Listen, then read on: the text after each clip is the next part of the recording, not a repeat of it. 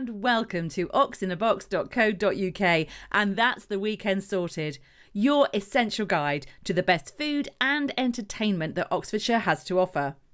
Tonight, George Egg is cooking and telling jokes at the same time on stage at the Cornerstone in Didcot. Read our piece at oxinabox.co.uk to find out more. James Morrison is at the New Theatre on Thursday, and The Lovely Bones is at the Oxford Playhouse until Saturday. Read our review at oxinabox.co.uk. Puss in Boots is on in Chipping Norton until January. Oh no it isn't. Oh yes it is. Maybe a bit too early. Read our review to find out more. At the Pit Rivers it's late night at the museum on Friday, and this weekend it's Oxford's Christmas Lights Festival.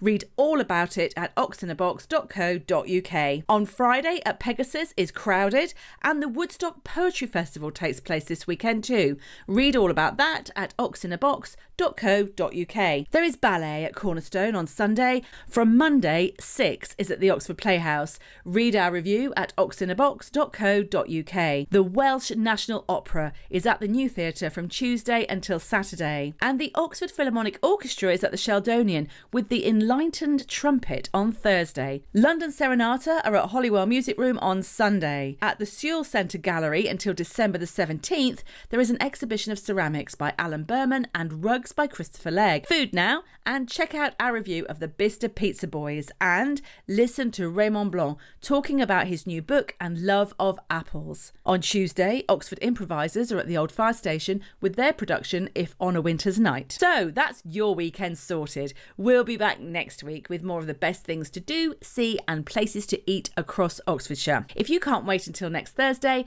then check out oxinabox.co.uk throughout the week for regular updates and fresh content. And please like and share the Oxinabox love across social media. We also have a fantastic weekly newsletter that brings you our top picks. You can sign up online, and we'll be back next week.